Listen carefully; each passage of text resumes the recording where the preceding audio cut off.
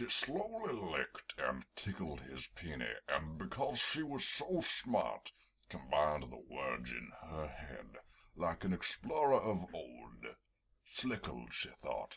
I'm slickling his peenie. No matter how brilliant her wordplay, the result was the same. Gary's peenie was now erect.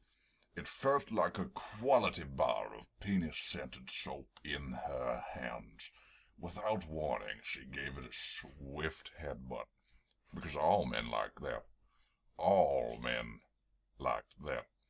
Whoa, Melinda, that's the good stuff. That's the stuff that makes me forget about my problems. Melissa derived satisfaction from this comment, despite the mangled pronunciation of her name. She could feel her horny levels rising to 30%, and her hoo-ha was getting right slimy with anticipation of participation. Gary, me need sex now inside, please. Damn, Melissa thought. I wish there was a better way to say that. Gary was only too eager to comply.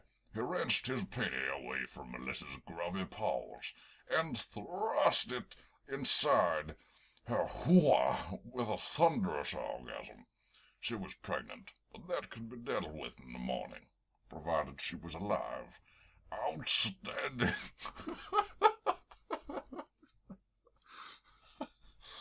Outstanding stuff, Melanie, Gary chortled. I know I could just go to sleep now, but I would like to continue satisfying you. Sans peenie. Gary nudged downward, and his peenie was nowhere to be seen. What in have you mind? Just sit back and relax, kitty cat. Melissa did just that, falling back onto the bed and stretching her perfect 7 body, eager for Gary's attention. He started working his magic immediately, and she felt an all too familiar heat rising from her breast. Gary was crouched over top.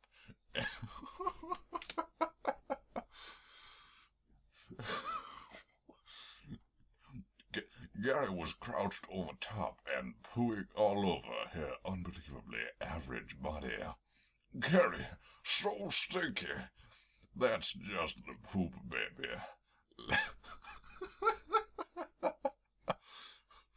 That's just the poop, baby. Let it work its magic. I can't say anything. That's because you're blind now, Mildred.